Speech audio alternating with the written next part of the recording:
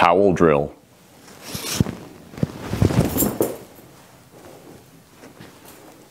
All right, this is obviously not a towel. This is a packing blanket. I want to explain why I'm not the biggest fan of the towel drill and why you should put some more thought into practicing with it.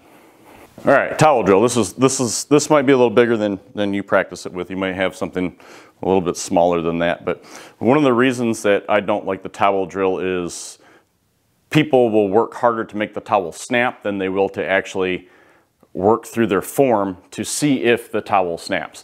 I don't hate the towel drill. I hate that it gives us a false sense of security for making a proper throw. So I fell victim to this when I first started disc golfing. I'm like, I've got all this snap, but I can't throw the disc anywhere. Well, it's because I was cheating the drill, because I was focusing really hard on trying to make the towel snap versus focusing on my form. So can you use the towel drill successfully to practice form? Sure, it creates some sort of resistance, but we have to really, really consciously try to make sure that when we're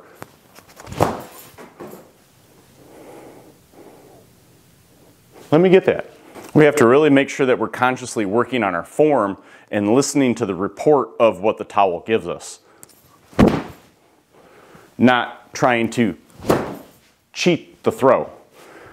So that's a quick video for y'all why I'm not the biggest fan of the towel drill unless you really, really, really are focusing on your mechanics. And our brains focus on results more than they focus on actually doing the mechanics. And so the towel drill, if you've been using it and you're still struggling to throw, that might be the reason that you're having that issue, because we're really focusing on trying to get that report from the towel versus actually cleaning up our swing. This is why I love nets and I love cameras. Cameras help us visualize what we're doing wrong, and then with the help of a coach, he can get you that information or the drill or tell you exactly what you're doing wrong. And then if we're throwing into a net, we're not worried about the result of the throw. We're focusing more on the mechanics of getting the disc out of our hand.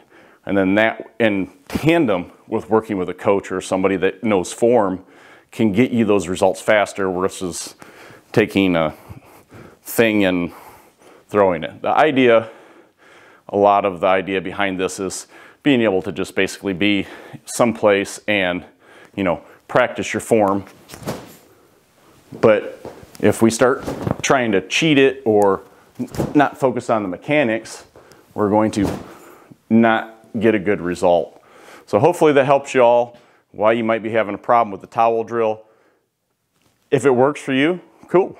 That's just what I see in the real world when I watch people warm up with a towel and then proceed to not throw very well. And it's because they're focusing way too hard on that report, not on what their body is doing.